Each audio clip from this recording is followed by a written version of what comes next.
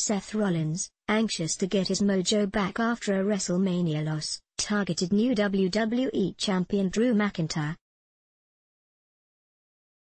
The Monday Night Messiah swooped in during the closing moments of the April 13th Raw to curb stomp McIntyre not once, but twice. The champ responded by offering to put his title on the line at Money in the Bank.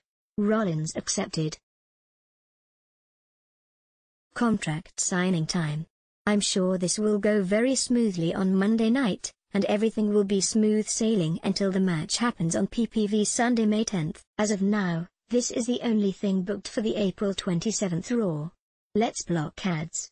Why?